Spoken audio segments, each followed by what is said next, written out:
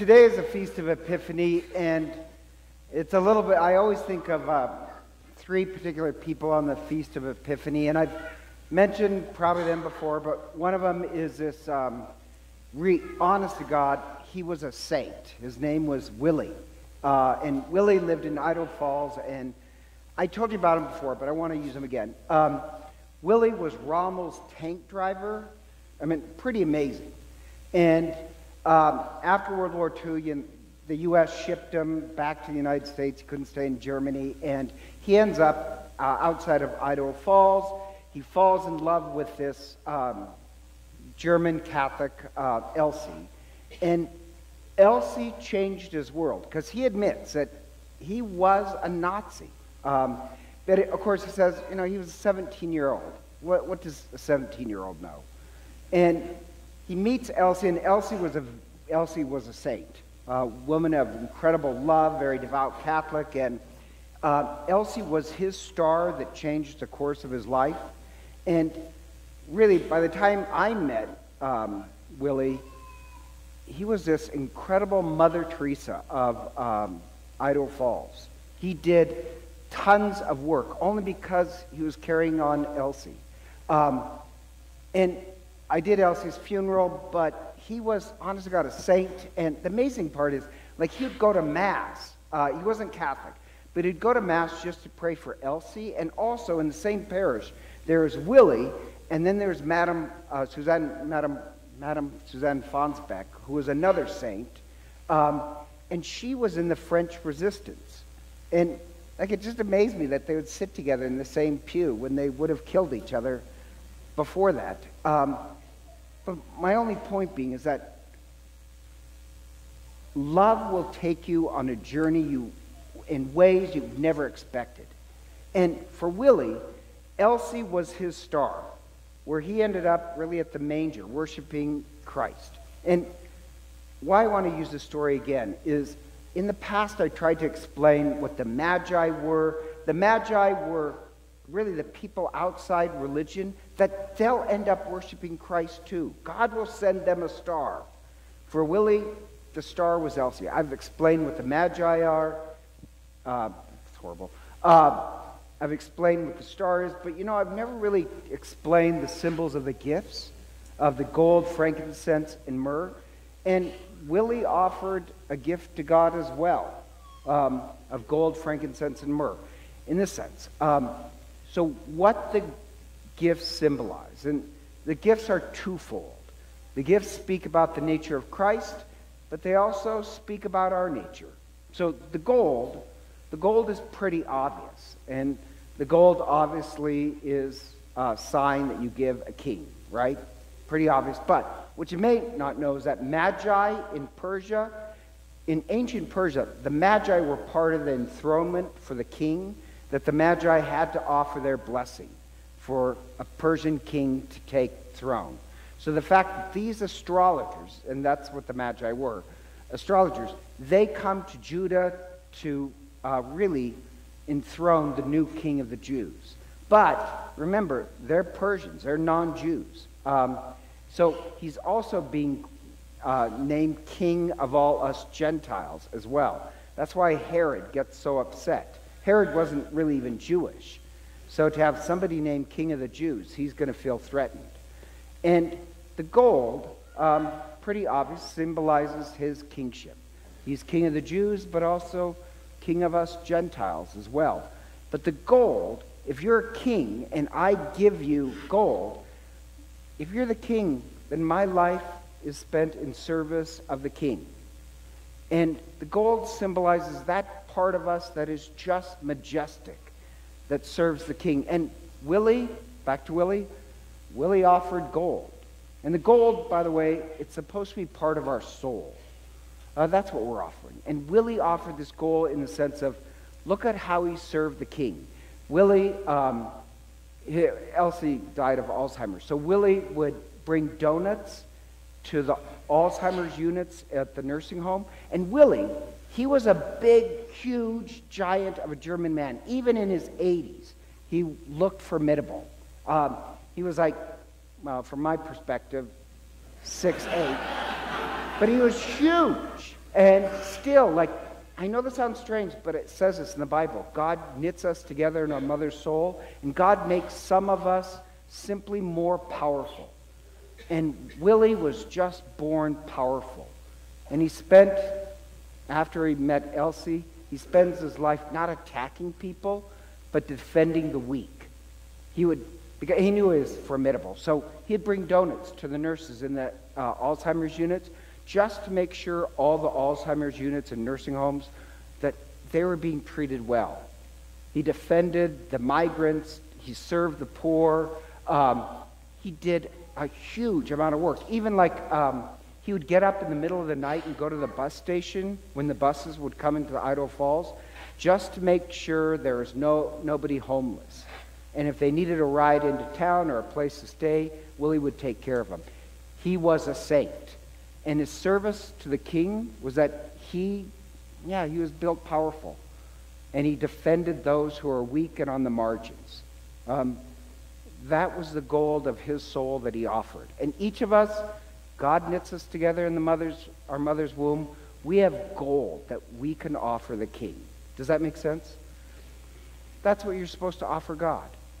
Or the frankincense. The frankincense, it's actually this resin, what you get from trees, so it's sap, but it's a perfume. And if you know your Bible well, it's in the Bible, you take the frankincense and it's used in the ordination of priests. So it's this perfumey thing you put in the olive oil when priests are ordained in the line of Aaron. And we still do it today. When a priest is ordained, he's not only anointed, he's anointed with this perfumey olive oil.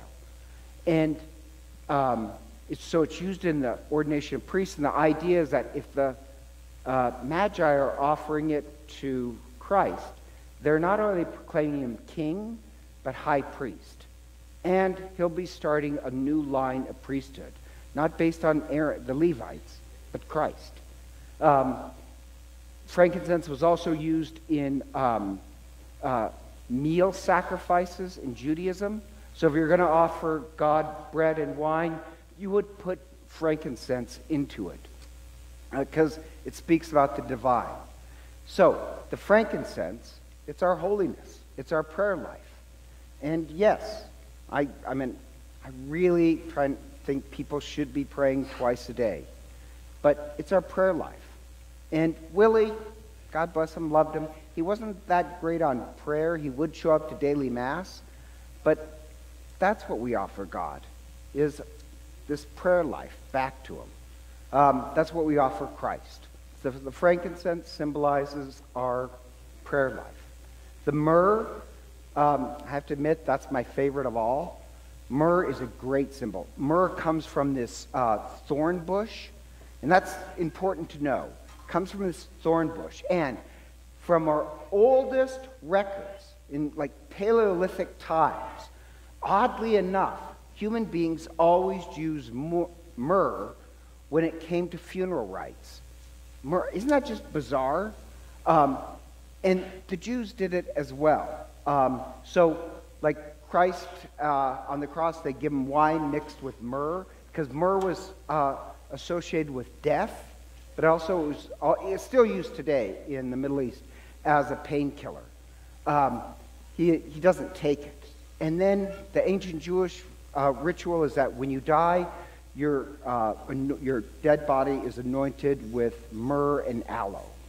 And myrrh is always associated with death. So the most bizarre gift of all is obviously the myrrh. That would be like if somebody's going to throw a baby shower, and your gift is going to be a little tiny coffin. Like, that would be just, that's a bizarre gift, or it'd be, I guess, more embalming fluid. Like, why would you offer a baby that? But it's going to be a life of sacrifice, and it speaks about his death. And by the way, I just got carried away. The myrrh, the reason why I mentioned the thorn thing is myrrh was grown on Mount Moriah. Mount Moriah is where Mount Zion is, the temple is, and the first sacrifice that happens in the Bible is Abraham's sacrifice. And remember, The sheep has his head caught in a thorn. It's myrrh. The Mount Moriah and myrrh are related words. So Mount Moriah, where the temple was, that's where myrrh grew. And the sheep has his head caught in it, and Christ has this crown of thorns. Does that make sense? He's also the true sacrifice. But the myrrh, why it's my favorite is I do want my life to be poured out in service for other people. And I know this sounds strange, but I do want to be a martyr. I would love to die a martyr, to offer my life for God. Unfortunately, it'll probably be my staff that kills me because I am very difficult to work with. But do you remember the Sandy Hook killing, where horrible thing? But I love this story. This one teacher, when a kid was about to be killed, the teacher runs over and grabs and huddles and holds the child. The teacher dies, and the mother, she's crying and she says, I'm so grateful that out of the last thing was my daughter feeling love, that the teacher gave her life for my daughter. Why wouldn't I want to die a martyr for my king? Why not pour out my complete life? The myrrh symbolizes a life of sacrifice. I would love that. So the point of the three gifts is that they speak about Christ, but they also speak about us, each of us in our own way. We're supposed to offer Christ gold, frankincense, and myrrh. Now, what our soul is made out of. Each of us different, but they all contain gold, frankincense, and myrrh. And so, think about this, and this is what my point is. The definition of a magi is somebody who is a gift bearer, somebody who offers a gift. And tonight we play the role of the magi. And the word Eucharist, in case you didn't know the Greek, Eucharist means good offering. So colloquially, it means thanksgiving. But technically, like any word that starts with EU, like eulogy, that just means good word. EU is good in Greek. So Eucharist is a good offering. We're supposed to be this Eucharistic people that, yes, we make a good offering to God. Our whole life is offering gifts to God. We pray in the Eucharistic prayer that our lives will be an eternal gift to God. We pray for that. What I don't understand, and I really have problems with, is people that call themselves Christian, but they offer no gifts. They worship Christ because all they want to do is give me. And even like, it sounds awful, my mother has this very funny friends of hers who asked her this strange question. They said, well, do you think when we die, we could be buried in the Catholic Church? And my mother said, well, why wouldn't you be buried in the Catholic Church? You're Catholic. And the woman says, well, to be honest, we've never been registered in a parish because we don't want to be sent envelopes and asked for anything. And what my mother found out, and so my mother called me and I said, yes, they would be allowed to be buried, but they've never contributed to the Catholic Church. Yet they have this huge home.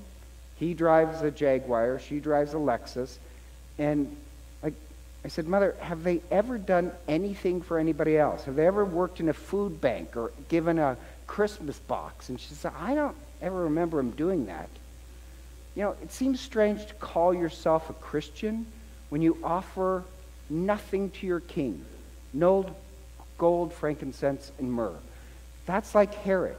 Herod and the priests in the story. They know exactly where the king is going to be, the Messiah is going to be born.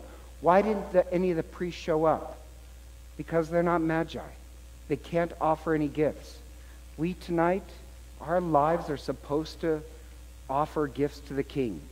We're supposed to be like Willie and all a long line of hundreds of thousands of magi who show up to offer the gold and frankincense of our soul. That makes us true magi. So together, let us stand and profess our faith.